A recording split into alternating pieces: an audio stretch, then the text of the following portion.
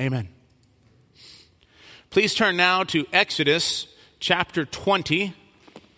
Exodus chapter 20, and we will read verses 22 through 26. Today's sermon is on the regulative worship and the centrality of Christ. They're in regulative worship and the centrality of Christ.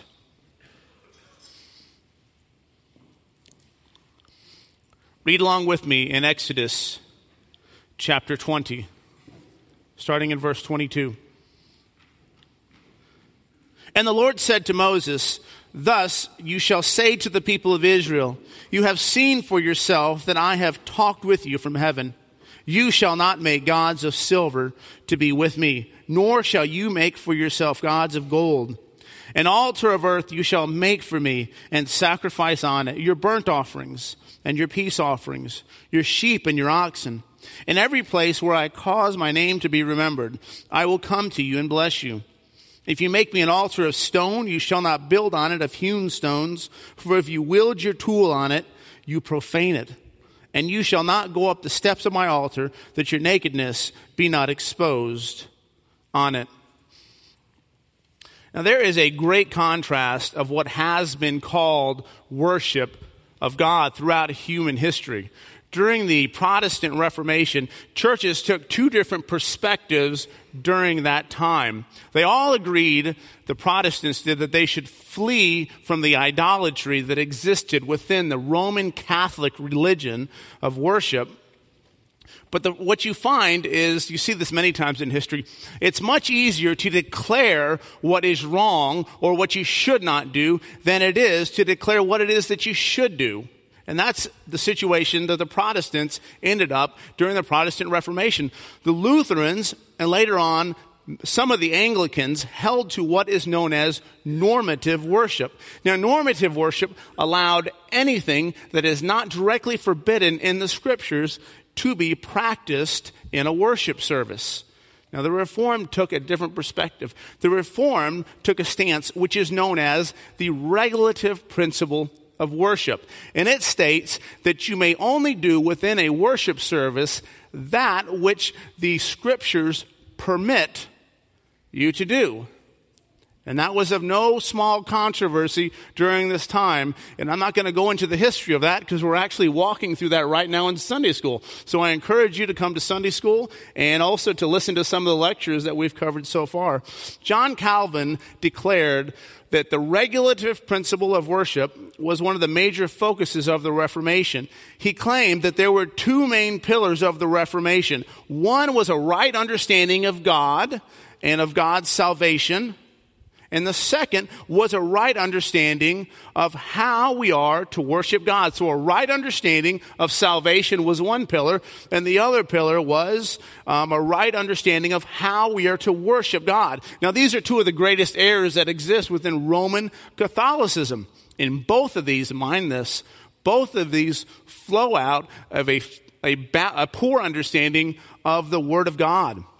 See, the Roman Catholics don't accept the Scriptures to be sufficient for either salvation or worship. And that's a proposition that I'm making here. The Roman Catholics don't accept either one to be sufficient within the Scriptures, either the view of salvation or of worship. See, with a right understanding of the Word of God, now that is a belief that the Scriptures are sufficient for a right understanding of worship of God and of salvation. With that right understanding, then it's going to change how you worship God. It's going to change how you approach God. So the question here is, who is it that gets to determine what is worship? Who makes that determination? Because ultimately, the decision is being made somewhere. Let's look back at the first account of worship in the Bible. That's in Genesis 4. It's in Genesis 4, and it's going to be verses 2 through 5. And it says, "Now Abel was a keeper of the sheep, and Cain a worker of the ground. In the course of time, Cain brought to the Lord an offering of the fruit of the ground, and Abel also brought of the firstborn of his flock and of their fat portions. And the Lord had regard for Abel and his offering, But for Cain and his offering, he had no regard. So Cain was very angry, and his face fell. See, both of them within that passage appear to believe that their form of worship was acceptable. That's why they brought it forward. See, it doesn't appear that the Lord's charge, that the reason why the Lord didn't accept Cain's offering was either on account of a poor intent or a poor desire that exists within them. He had an intent of worshiping God within what he did, and he had a desire, from what we can read within the scriptures there, to worship God. They both had an offering there within the passage that they believed was acceptable to the Lord. But notice this. The problem lied first and foremost within the content of the offering that they gave to the Lord. The worship of Cain wasn't made right because he thought it was going to be acceptable to God. The worship of Cain wasn't made right because he had really good intentions within his heart. No, acceptable worship is made acceptable because God has declared it to be acceptable. It is God. It is God that determines that which is worship and that which is not worship. So there's 4 main points that I want to bring out from this text. Number 1 is this. Our worship of God has its authority within the Word of God. It is God's Word alone whereby we can know what God requires and what God allows for worship. It's God's Word. It's not our culture. It's not our life experiences. And it's not even our desires or our intents that determine what is or is not worship. Number 2, our worship of God requires us to flee from idolatry. Idolatry is never allowed in the worship of God. This normally isn't controversial with Protestants, but there are times in which it comes in. Number 3, our worship of God does not allow for man's additions or creativity. It does not allow for man's additions or creativity to the elements within worship. We don't get to define what is worship. We don't get to determine what it is that God finds acceptable. And that which God finds acceptable doesn't then become acceptable to God because we desire it to be or because we really want it to be. And number 4, our worship of God within the New Testament foreshadows the worship that we will have in heaven for all of eternity. There is a great picture that we have within New Testament worship, and it points to the worship that we will participate in and experience for all of eternity. So number 1, our worship of God has its authority in the Word of God. We see that in verse 22. Where it says, "And the Lord says to Moses, thus you shall say to the people of Israel, you have seen for yourselves that I have talked with you from heaven." Our worship of God has its basis in the Word of God. The Lord has Moses direct the people back to what he said, what the Lord spoke to them as what is proper worship. And therefore, he declares that their basis for worship lies within the Word of God. The authority of the Word of God has its authority because it is that which the Lord has said. That's what makes it authoritative. We see that in 2 Timothy, in the famous passage, 2 Timothy 3:16 through 17, where it says, "All Scripture is breathed out by God and is profitable for teaching, for reproof, for correction, and training in righteousness, that the man of God may be complete, equipped for every good work." So just as the Israelites had the Word of God that directed them in their worship of God, so do we as the New Testament church have the Word of God which should direct us within our worship. So it's not enough. So here's what can happen. There can be a confusion. There's a confusion there that exists because someone will see the rules within the Old Testament and then see that perhaps we don't have the same rules here and then act as though there are no parameters whereby we have to worship. But it's not as though the Son of God came down from heaven, lived as a man, died as a propitiation for our sins and is now seated at the right hand of the Father, and that he did all of this so that now, within this time period, you can worship him within your own imaginations and from whatever way that you determine to be correct. See, I believe that one of the ways in which we come to this faulty understanding, a way in which we come to this wrong view of worship, is that sometimes we think that we're doing God a favor by coming to church. That somehow we have walked in here and we've now checked off a box. So instead of approaching the worship of God in reverence and with awe, we're rather just approaching it as though a box that needs to be checked so that we get some kind of a credit. And what it does is it leads us to great casualness in how we're approaching the Lord in worship.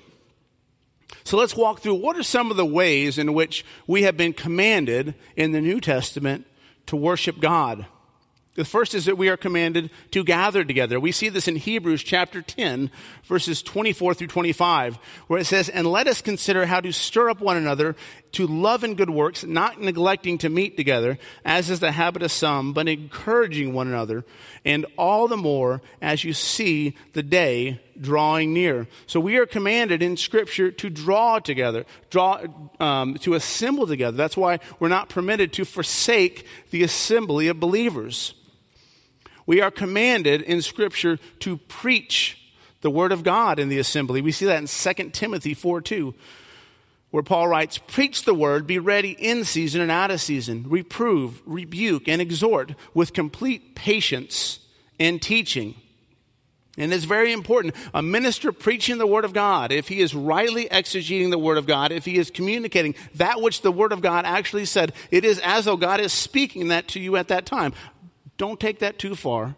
I'm not telling you at any time to take what I say and not take it into account in what the Word of God says. If you are saying that which the Word of God says, that is the Word of God speaking at that time. That's what makes the Word of God so powerful. It has to be what the Word of God says. Next, singing and thanksgiving. We see this in Colossians 3:16. "Let the word of Christ dwell in you richly, teaching and admonishing one another in all wisdom, singing psalms and hymns and spiritual songs with thankfulness in your hearts to God." Next, we are commanded to read the word and to teach. We see that in 1 Timothy 4:13 through 14. Where Paul writes, "Until I come, devote yourself to the public reading of Scripture, to exhortation, and to teaching."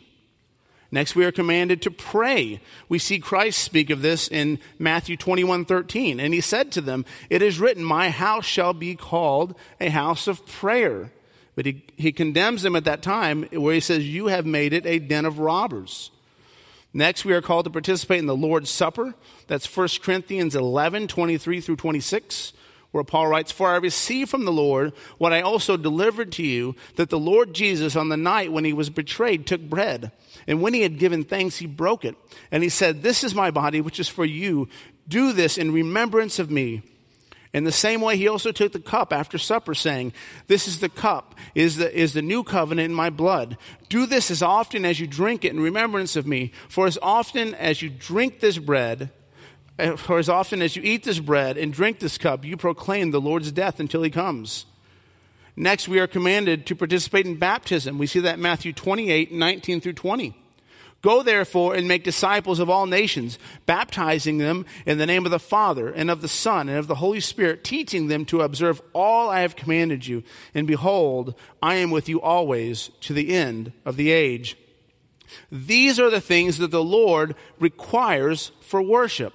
Now, we have no authority to either take away from them within the worship of the New Testament or to go on and to add to them. For that which the Lord has not declared to be worship, we cannot declare that this is worship. It doesn't become worship just because we say that it is worship.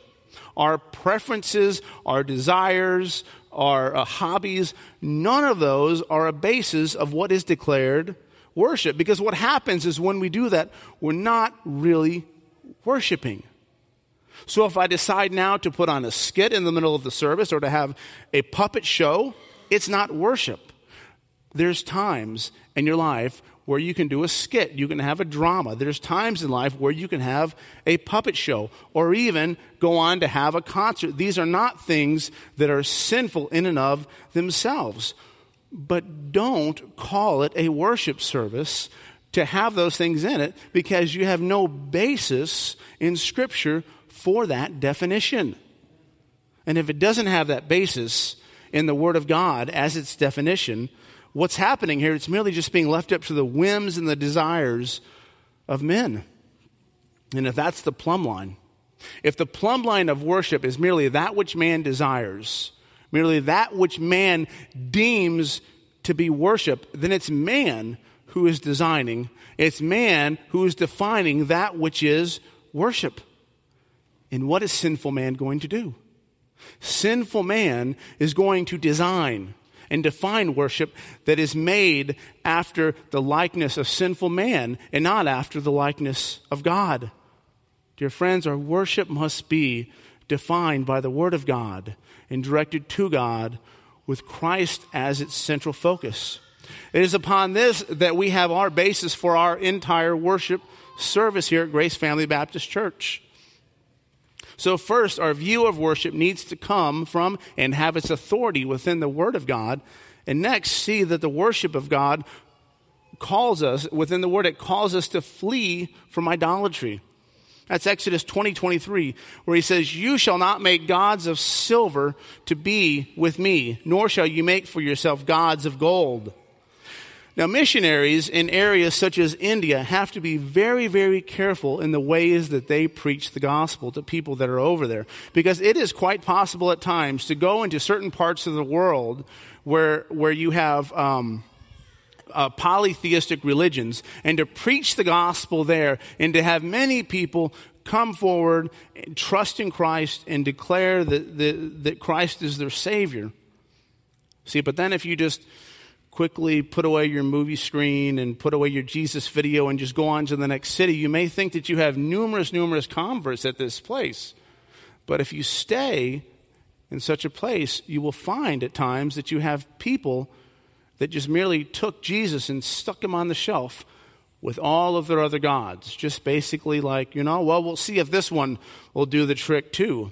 See, Jesus wasn't the way, the truth, and the life to that person. Jesus was just another way. Jesus was another truth. Scripture forbids such a profession from a person. It forbids us also from taking idolatrous worship, from taking idolatrous practices from other religions and using them for the purpose of worshiping God. This points directly to the second commandment, which was repeated there, where it says, "You shall not make for yourself a carved image or any likeness of anything that is in heaven above, or that is in the earth beneath, or that is in the water under the earth. You shall not bow down to them or serve them. For I, the Lord your God, am a jealous God, visiting the iniquity of the fathers on the children to the third and the fourth generation of those who hate me, but showing steadfast in love to thousands of those who love me and keep my commandments." The second commandment speaks against adding paganism to the worship of God.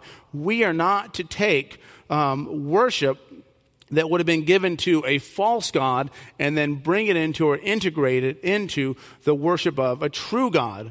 The Westminster Shorter Catechism states this in question 96. It says, "What does God require in the second commandment?" And it says that we in no wise represent God by images, nor worship him in any other way than that he has commanded us within his word. So we are forbidden from taking any pagan practices and bringing them into and introducing them to the worship of God. Think on this. Where is it that the Israelites learned the idea of making gods of gold and silver? Where did they get this idea of the golden calf that we will see in about 15 chapters from here? Was that something they learned from the Lord? Is that something Moses taught them? No, it wasn't. It was something that they had brought with them out of Egypt. They exported these pagan practices with them and sought to integrate them into the worship of the true God. Why is it that men seek idolatrous worship? What is the reason? It is that they are not seeking God. It's a very simple answer. You seek after these idolatrous practices because that is what you desire. Why is it that the Jews sought to follow Jehovah in ways in which they worshiped gods in Egypt? Dear friends, it was because they desired Egypt. Pay attention to this. I think we miss this sometimes. I know I did until I looked back over this passage. Aaron called the celebration of the golden calf the feast of Jehovah. This is Exodus 32, verses 3 through 5. Where it says, so all the people took off the gold rings that were in their ears and brought them to Aaron. And they received the gold from their hand. And he fashioned it with a graven tool and made a golden calf. And they said, these are your gods, O Israel, who brought you out of the land of Egypt. When Aaron saw this, he built an altar before it. And Aaron made a proclamation and said, tomorrow shall be the feast to the Lord. That is the word Yahweh there. He took that and integrated it into this Egyptian pagan practice. He's not worshiping, he was worshiping the gods of Egypt, but he wasn't worshiping them in the same way there. What he's doing here is he's claiming to be worshiping the true God. He's claiming to be worshiping the God that brought him out of Egypt, out of slavery, but he's practicing and worshiping that God in the same way in which they were worshiping gods within Egypt. We are forbidden from worshiping God in pagan ways or in any way introducing those pagan ways into that which we do within our service. This is something that's confirmed within the Second London Confession of Faith, where it says the religious worship is to be given to God, the Father, Son, and Holy Spirit, and to him alone, not angels, saints, or any creatures. And since the fall, not without a mediator, nor in the mediation of any other than Christ alone. Now, this has been an area that has been historically violated by the Roman Catholic Church. They would begin to pray to angels or to see saints.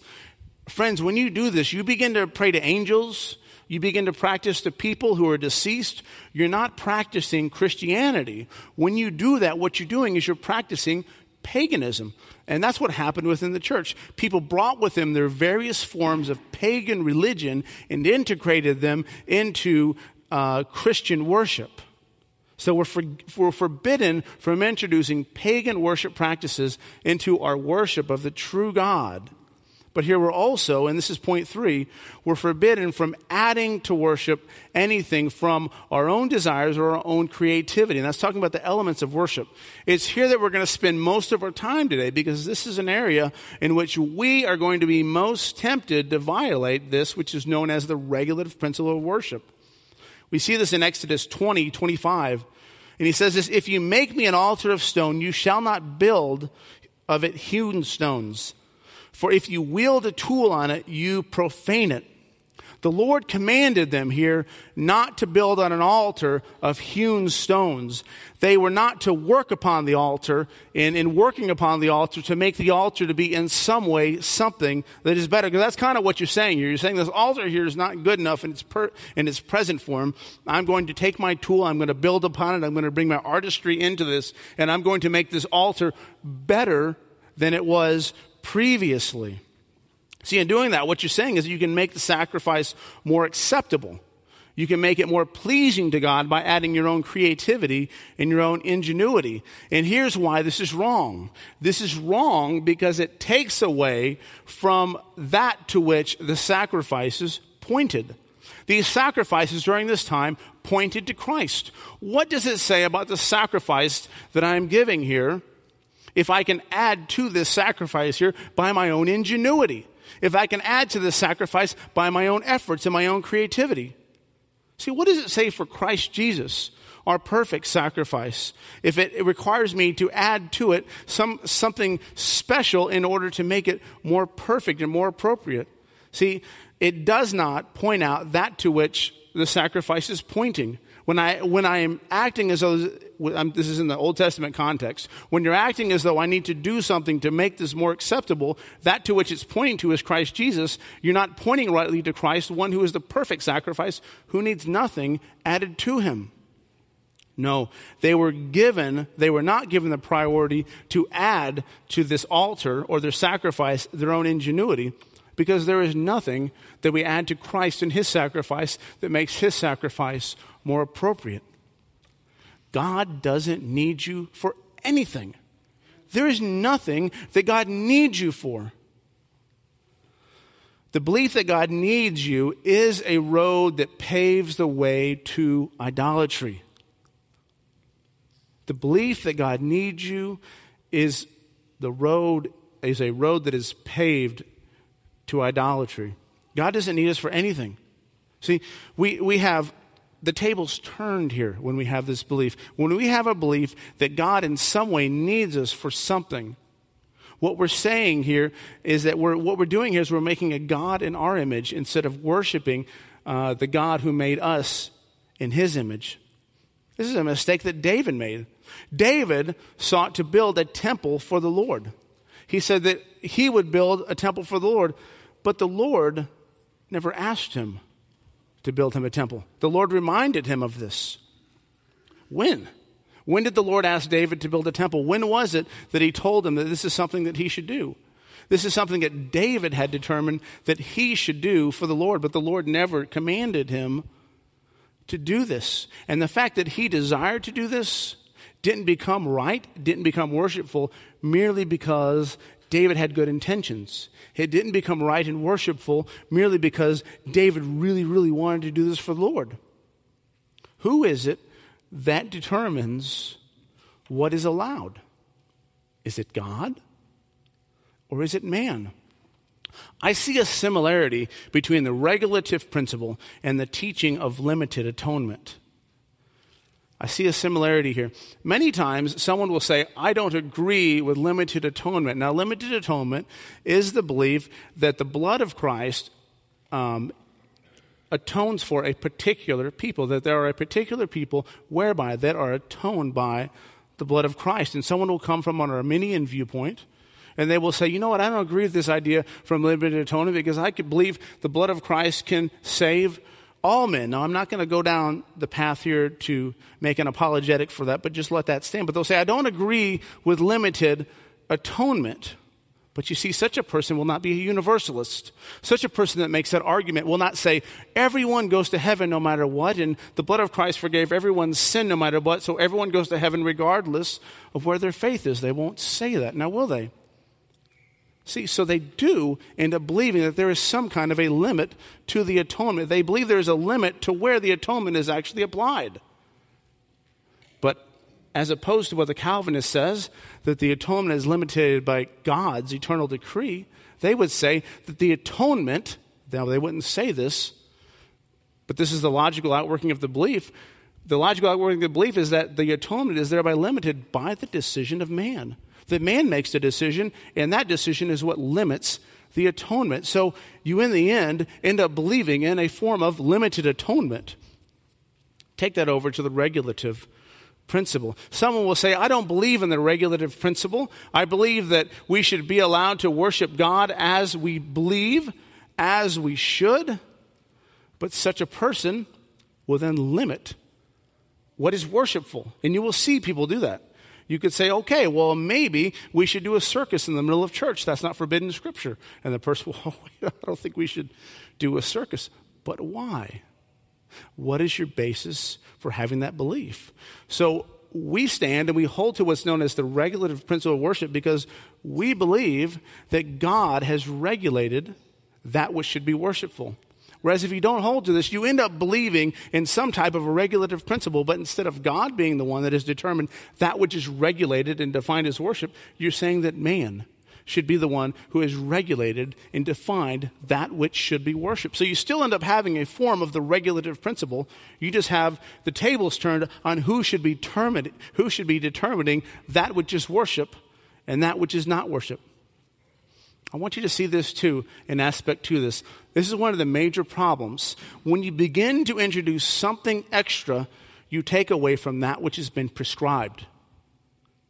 When you introduce something extra, you take away from that which has been prescribed. The main problem with violating the regulative principle of worship is that when you begin to add something else, you're stealing the emphasis, you're stealing the focus off of that which God has prescribed, that which God has regulated. I want you to think of it as this way. Suppose I went on a date with my wife, and I was sitting there on the date, and I did everything. If you went down the checklist, I did everything I was supposed to do, okay? I made the plans. I got someone to watch the kids. We're at a place that she likes. We've got the food. We've had our conversation. I've done all the little checklist of husband things, right? But then, throughout the time, I'm going to be sitting here checking the scores on the Texans games and seeing how it is, and maybe even watching little video clips. And I don't mean maybe just for 30 seconds or checking stuff. I mean throughout the time. And I want you to think upon this. Would that not be offensive to my wife during this time? And I could say, well, look, I've done all this stuff I'm supposed to do. My wife, the kids are taken care of. I've taken you here. You like this place. You've got your food. We got the money to pay for this. All the things are there that are required for this to be a date. This counts as a date. Check, it's a date.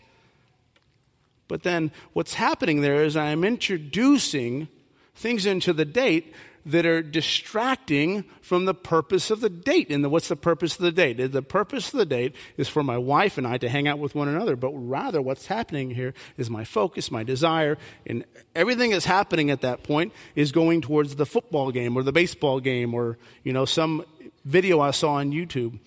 So here's the same thing there. If the Israelites are putting greater focus into the altars, there's going to be less focus upon the ceremony of the sacrifice that is happening there.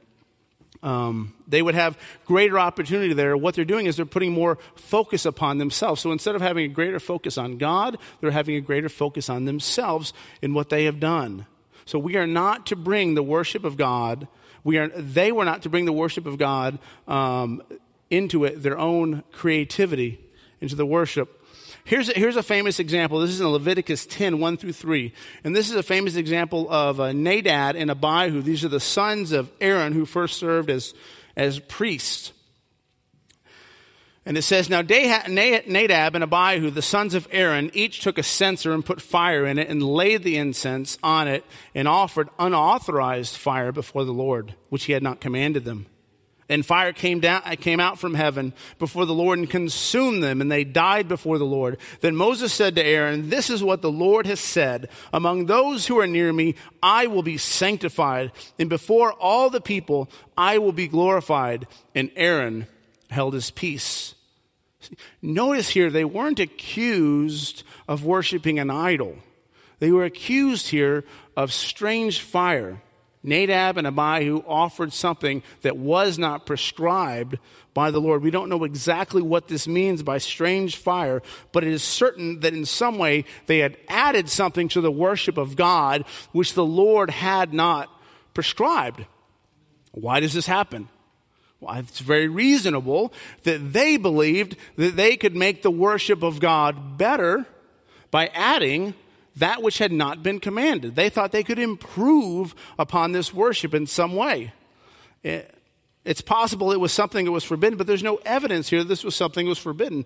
The focus of the text seems to be that they were just adding something that was not commanded. But check this. If I have to go to my own imagination to determine that which is worshipful to God, then I cannot rightly claim that I hold to the sola of the Reformation, which is sola scriptura. That's not sola scriptura. That's me adding to Scripture. And rather, if that's the idea, then I need to be going around to all these different churches and finding out all the different ways in which they are worshiping God so I can keep adding to this and come up with a greater and greater and greater way to worship God. The confession affirms the regular principle of worship in chapter 22 on religious worship and the Sabbath day. It says, the light of nature shows that there is a God who hath lordship and sovereignty over all, is just, good, and doth good unto all, and is therefore to be feared, loved, praised, called upon, trusted in, and served with with all the heart and with all the soul and with all the might. But the acceptable way of worshiping the true God is instituted by himself, and so limited by his own revealed will, that he may not be worshipped according to the imagination and devices of men, nor the suggestions of Satan, under any visible representations or any other way not prescribed in the Holy Scriptures. One of the slippery slopes that we end up going around, though, is that we justify normative worship because we have a wrong view of evangelism. We'll justify normative worship because we have a faulty view of evangelism. And that's my guard here, my fence here. Don't use normative worship as evangelism.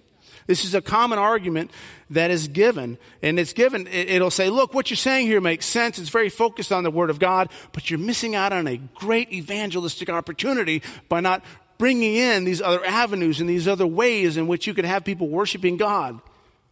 Now, look, I'll grant this. It makes logical sense, right? Let's follow through the logic. Worldly people are interested in worldly things. Therefore, we need to use that which they are interested in to draw them in. Then once we've drawn them in, we'll have an opportunity to share the gospel with them. Okay? Now don't make a soundbite on me with that. But this is a practice that is very common within our country. And this has led many churches, and I'm not being sarcastic, this is true. This has led some churches to go so far as to have rodeo-themed church services. They'll have all out, the dirt, the fences, the cowboys riding bulls. And every so often they'll stop, maybe sing a praise song, and then go back to the next part of the rodeo. This is on a Sunday morning, by the way. Then, of course, they'll stop at some point. The pastor will give an encouraging word. Others have gone so far as to have dirt bike races, or they'll have services that are themed after a major motion picture. One of the ways that's more popular ways that's been given during worship services is to have some type of a dance theme during it where they perform a popular pop song. And all of this is done in the name of the Great Commission. Now let's review what the Great Commission states. It says, "And Jesus came to them and said, 'All authority in heaven and on earth has been given to me. Go therefore and make disciples of all nations, baptizing them in the name of the Father and of the Son and of the Holy Spirit, teaching them to observe all that I have commanded you. And behold, I am with you always to the end of the age.'" Now, friends, you can't get dirt bikes and rodeos from a passage such as this. He says, teaching them to observe all that I have commanded. Now listen, if I need to bring the things of the world into the church so that I can get the people of the world into the church, what boundaries do I have? What's the ending point for this? Am I really bringing people into the church? Am I really bringing people into the fold if that to which I am drawing them to is not Christ? That which you use to draw people into the fold is that which you will use to keep them there. So if you're going to bring them in with all these games and all this foolishness, that is how you're going to have to operate your church to keep such people there, because it is that they really desire, it is that they were seeking after, and it is that for which they are there and why they're attending. Here's the other problem with that. It is also bad because it assumes that a worldly-minded person can be tricked into accepting the things of God. It thinks that in somehow you can do some kind of a trick here, and then, I'm going to throw Jesus up now after the dirt bike race, and then you're going to, okay, I see where we are. Paul says the natural man does not accept the things of the Spirit of God. It's in 1 Corinthians 2:14. He says the natural person does not accept the things of the Spirit of God, for they are folly to him, and he is not able to understand them because they are spiritually discerned. So here's the charge that would come at this point. So you're saying the worship service shouldn't have any evangelism. No, I'm not saying that. That's foolishness. And by the way, adding to the regulative principle has no basis in Scripture as a form of evangelism. Adding to the regulative principle, adding to that which is regulated in Scripture as worship, has no basis in the Scriptures as a form of evangelism. So if you want evangelism in your church service, preach the gospel. Preach the gospel in your worship service. Everyone needs to hear the gospel. Everyone needs to be reminded of the gospel, both Christians and non-Christians. Everyone needs to hear the gospel. But check this. Here's the other problem. By copying the things of the world, you're also just a cheap imitation of that which you're copying. By copying things of the world to draw people of the world into the church to see your copy of these things in the world, you end up being a very cheap imitation of that to which you are copying. I wish sometimes we would just look ourselves in the mirror. Don't think the world doesn't recognize this. Don't think the world doesn't see how we are trying to copy them in these lame fashions. When you seek to copy the world in order to bring others into the congregation, and then to bring them the cross, what you end up doing is a halfway job of both. You end up having less focus on instruction and the Word of God. You end up having less focus on the gospel of Jesus Christ. You have less focus on evangelism. And then you have a very lame version of that to which you're actually trying to copy. So you're not doing a good job at anything. You try to copy a rodeo. You try to copy dirt bike races. You try to have a Star Wars themed service. Back to the Future. These are all real things that have happened. Or any other worldly aspects. You end up just being, well, a really lame rodeo. You end up being a really lame dirt bike race. You end up being a very lame copy of this motion picture. So here's another charge. Am I saying in the regulative principle of worship that you are required to live and to act in all the ways in which the people in the Bible lived and acted? This is the charge and how it would come forward. You're saying, so what you're saying here in the regulative principle is that all of us need to meet in houses because in the New Testament they met in houses. And you're saying we need to wear robes too because in the New Testament they wore robes and in the Old Testament too. I guess that means we can't have air conditioning either.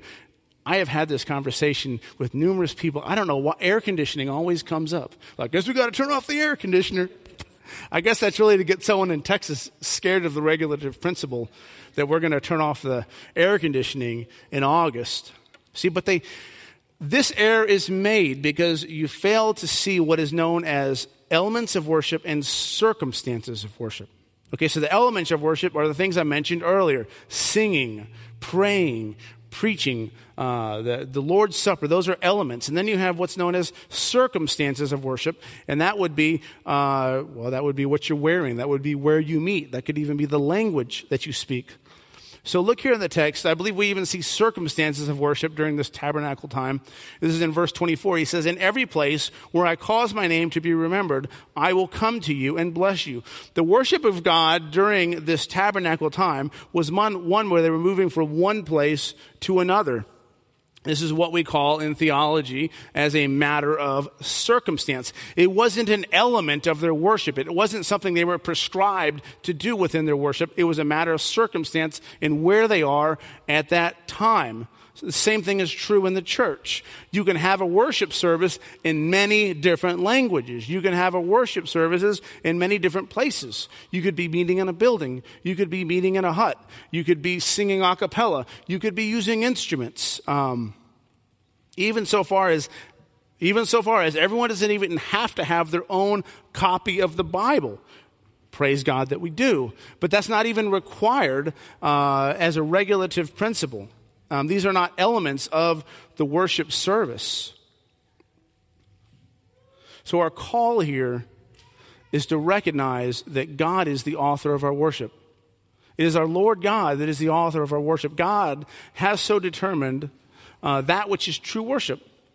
What is our standard of worship? That which the Lord has declared. And the Lord has the authority to declare that which is worship and that which is not worship. Think of the sacrifice that Cain made. It was the Lord's prerogative to determine that one was acceptable and that one was not. All right, Cain may have had very good intentions, as we said. He very well could have given a sacrifice with all of his heart. He really, really, really could have meant it and really, really desired it. It didn't matter. He was giving a sacrifice that was not pleasing to the Lord. And it didn't go from a category of being pleasing to not pleasing merely on the basis of what Cain wanted it to be. Desire in doing something doesn't make it more beautiful to God. Your best intentions don't have the ability to make your actions holy. One of the best examples of this is in 2 Samuel chapter 6, verses 1 through 7. It says, David again gathered all the chosen men of Israel, 30,000. And David arose and went with all the people who were with him to Baal Judah to bring up from there the ark of God, which is called by the name of the Lord of hosts, who sits enthroned on the cherubim. And they carried the ark of God on a new cart and brought it out of the house of Abinadab, which is on a hill, to Uzzah of Io. The sons of Abinadab were driving the new cart with the ark of God, and Io went before the ark. And David and all the house of Israel were celebrating before the Lord with songs and lyres and harps and tambourines and castanets and cymbals. And when they came to the threshing floor of Nacon, Uzzah put out his hand to the ark of God and took hold of it, for the oxen had stumbled. And the anger of the Lord was kindled against Uzzah. And God struck him down there because of his error, and he died beside the ark of the Lord. Uzzah had great intentions in the actions that he did before the ark of the Lord. The desire in and of itself wasn't a bad desire. I would say the desire was a noble one. He sought to protect the ark from plummeting to the ground. Think of the filth of the roads at this time, these roads in which animals walked upon, because animals were the main way of transportation. They were filthy. They were disgusting. You can see his thoughts at this time. He saw the filth of the road, and he desired to protect the ark of God from falling into this area. But what did he miss? He missed his own filthiness there, didn't he? He overlooked his own sinfulness. And his own filthiness and sinfulness was far greater than anything that you would find lying upon that road. His intentions did not make his actions righteous. His intentions did not make his actions righteous. We are not called to make any additions to the Lord's worship, either from our own culture or from our own imaginations. Because, remember, friends, the Lord does not need our help. He's not seeking after our ingenuity and our creativity. He doesn't need those things. The Lord is omniscient. The Lord is omnipotent. He does whatever he wants. And this is where I want to end the point. This is the end of this point, is that we don't have any room for additions in our worship service. That's my opinion.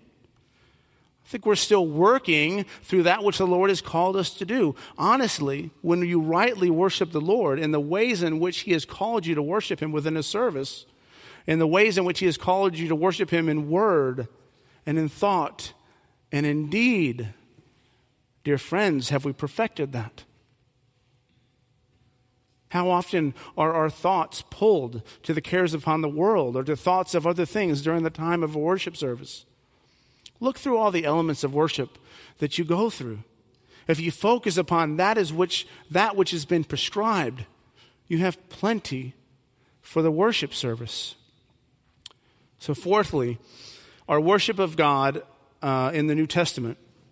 The worship within the tabernacle time here symbolizes the worship that we have here within the church. It is simple. It is not extravagant. It is something that can be done wherever they stop. Why is that? Because the Lord is with them wherever they go. Wherever they go throughout this wilderness journey, the presence of the Lord is with them. You don't have to travel somewhere to go and to meet the Lord, because the Lord is present with them wherever they are during this wilderness journey. The same is true in Christianity. That is why we have no holy places in Christianity. You can't go on a Christian pilgrimage. Most other religions in the world have pilgrimages. Christianity does not have a pilgrimage. There is no holy place in Christianity. Why is that? Because God is omnipresent. And therefore, it is unnecessary to travel from one place to another place to have a greater manifestation of God that I wouldn't have had over here because I wasn't over here. He is everywhere. Jesus speaks of this time in John chapter 4, and he talks of a time when people will worship him in spirit and truth. He says to the woman at the well in John 4, 21 through 24, Jesus said to her, "Woman, believe me, the hour is coming when neither on this mountain nor in Jerusalem will you worship the Father. You will worship what you do not know. We worship what we know, for salvation is from the Jews. But the hour is coming and is now here when the true worshipers will worship the Father in spirit and truth. For the Father is seeking such people to worship him. God is a spirit, and those who worship him must worship him in spirit and truth." Jesus speaks of this time. The confession also acknowledges this. It says, "Neither prayer nor any other part of religious worship is now under the gospel, tied unto, or is made more acceptable by any place in which it is performed, or towards which it is directed. But God is to be worshipped everywhere in spirit and in truth, as in private families daily, and in secret, each one by himself, so more solemnly in public assemblies, which are not carelessly nor willfully to be neglected or forsaken, when God by his word or in providence calleth thereunto." So the question I often asked, well, I can just worship God in the golf course then, can't I? Because it doesn't matter if I'm in the church service or I'm on the golf course. The truth is, you certainly can worship God on the golf courses. There are churches that have met in the clubhouses of golf courses because some of them are closed on Sundays. If you walk out on Sunday morning with your golf clubs to the golf course, you're not there to worship God, are you? Right? You are there to play golf. I think that's a pretty simple answer. But this is the beauty of this worship that we have now. And this is why we need to find this regulative view of worship beautiful. The New Testament worship points to and is a foretaste of the worship in heaven. It points to and it is a foretaste of the worship that will be in heaven. So just as the Old Testament worship pointed to the necessity of the coming Messiah who would come, all right, it was not the Messiah, but it pointed to the great and glorious worship. It pointed to the great Messiah who would come and the necessity thereof. The worship that we have within the New Testament church points to that great and glorious eternal worship that we will have on the new heavens and the new earth. The worship in heaven will be completely God-centered. The worship in heaven will be completely centered around God. Dear friends, this should be a cause for concern for those who find regulative worship to be something that is boring, or suppose you find regulative worship to be something that is inadequate, something that is lacking in what you need in order to worship God. Do you know how the scriptures define heavenly worship? They describe them in these particular ways. So that which is prescribed, we are prescribed to do in the scriptures in the New Testament, foreshadows that beautiful worship that we will have in heaven. J.C. Ryle wrote a famous tract, and it's called "Suppose an Unholy Man Went to Heaven." I encourage you to go on the internet and to read through it, but I'll give just a short summary of it. But he walks through this idea of someone who has worldly desires, worldly thoughts, spends their days after worldly things, but then believes that he would go to heaven. And he walks him through this. He says, "But sir, do you desire the word of God to be read? It's not something you do. It's not something you desire. Do you desire the preaching of the word of God, the proclaiming thereof? Do you desire prayer? Do you desire singing?" And as he walks through all these, he says, you don't desire any of these things, but yet you expect to be someone who will be in heaven, a place where God will be praised, a place where the word of God will be proclaimed. And he basically ends up saying, that which you think you would go to is something you would probably find to be quite boring. What does it say for us? What does it say for us spiritually if that which is a foreshadow of that which will be done eternally is something that we find to be inadequate? Something that we find to be, this is not good enough. I need something more than this. If during times of worship our minds are rather wandering upon that which is not of the Lord, and that which is the Lord has not drawn us towards as worship, that should be a time for us to put a check upon ourselves, to put a check upon our heart. Friends, the Levites could have worked to make the ceremonial law more attractive to those who were not a part of the covenant. There's things they could have done to draw the Canaanites in, or to draw other people in, to make it, if I could use a more modern word, to make it more relevant to them. They could have made the work less burdensome. They could have made the work that they do less messy. They could have found ways to make it perhaps more interesting. See, but in doing that, they would have violated the law of God. And then in doing so, they would have been pointing to themselves. They would have been pointing to worldly things instead of pointing to the Messiah who was to come. See, we too could do this. We could seek to make a church service to be more attractive to the world by adding worldly elements to a church service. But in the process, what we're doing is we're doing a disservice to the world, and we're doing a disservice to the church.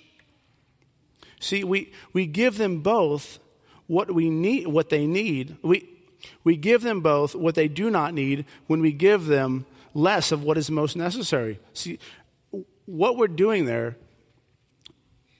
if we give the world more of the world, we're giving the world that which they do not need. We're giving the church that which they do not need. But if it is Christ that we're proclaiming, and if it is Christ to which our service is focusing, we are giving the church that which they need, and we're giving to the world that which they need.